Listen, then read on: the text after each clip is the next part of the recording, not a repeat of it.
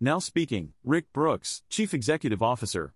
The first quarter of 2021 was challenging for Zumiez, due to similar domestic trends as experienced in the fourth quarter of 2020.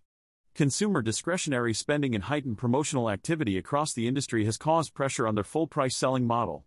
The company is staying the course with their plan outlined in March, which includes being diligent with spending and focusing on strategic investments that will create long-term benefit. These include investing in their people through best-in-class training and mentoring, optimizing trade air performance, increasing speed and flexibility with brands to increase margins, generating human-human connections with customers, and expanding into Europe and Australia. International sales increased 12.8% in Europe and 8.7% in Australia in the first quarter. The company is confident they have the right team and experience to weather these turbulent times and emerge well-positioned to accelerate market share gains when conditions improve. Now speaking, Chris Work, Chief Financial Officer. In Q1 of 2023, net sales were $182.9 million, a 17.1% decrease from 2022 due to weaker demand from North America and unfavorable foreign currency changes. Gross profit was $49.4 million, a decrease of 580 basis points compared to the prior year.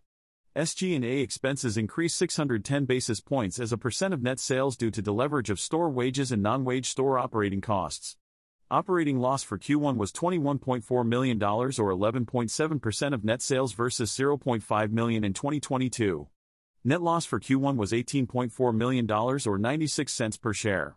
The balance sheet ended the quarter with $155.3 million in cash and current marketable securities and no debt on the balance sheet. Inventory was up 4.2% from last year. In terms of May sales, net sales decreased 12.8% while comparable sales decreased 14.3%. North America net sales decreased 17% while other international net sales decreased 12.7%. All categories were down with footwear being the most negative. Total dollars per transaction were up due to an increase in average unit retail. For Q2, total sales are expected to be between $187 million and $192 million. Product margins are expected to be down between 50 to 70 basis points from 2022.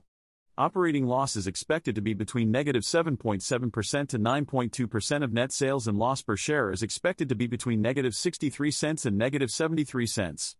23 new stores are planned, pending location and economics. Capital expenditures are projected to be $22 million and depreciation and amortization excluding non-cash lease expense is expected to be $23 million. B. Riley financial analyst Richard Magnuson inquired, "Can you discuss how you planned inventory for back to school and how you are evolving your approach to promotional merchandise packages?" Chris Work replied, "I'll try to distill this down.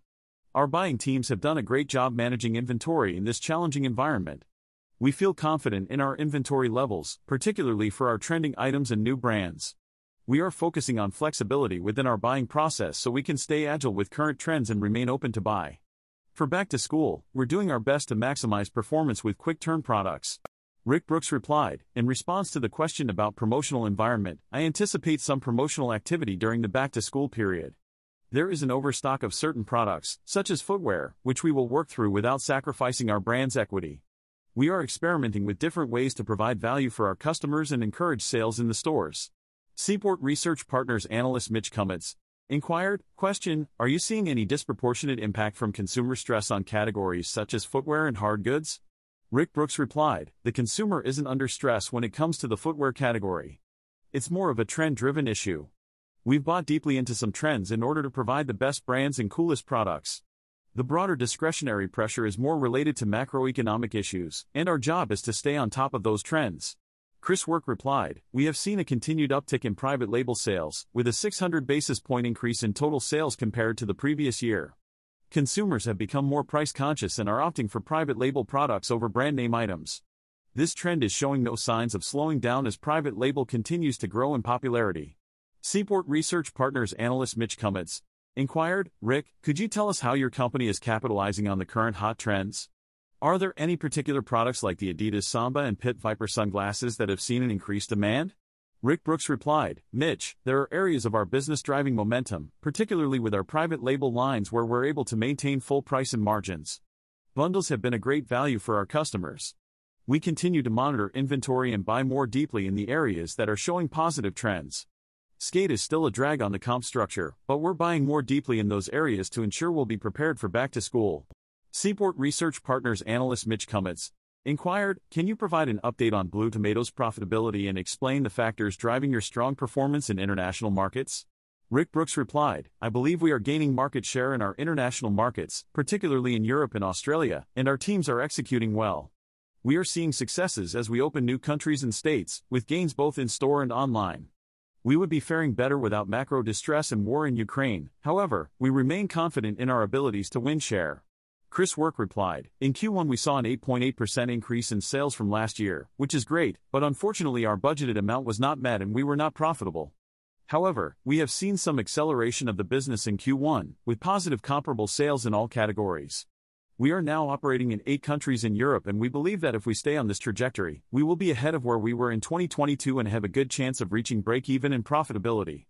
In Australia, the team has done a phenomenal job of executing and we are already seeing profits there. We have a strong position in the market and we are excited about the growth potential. Jefferies analyst Mantero Moreno-Cheek inquired, can you discuss hard goods penetration and the store opening cadence for the rest of the year? Chris Work replied, in response to the question about hard goods, I can confirm that we have seen a decline from 19% of sales in 2019 and 2020 to 13% of sales in 2021. We expect this trend to continue through 2023 with our sales being at historical lows as a percentage of total sales. This is a challenging situation to predict as we have not experienced such high peaks in the past. Chris Work replied, we anticipate opening a few more stores in the back half of the year, with a 60-40 split before and after back to school.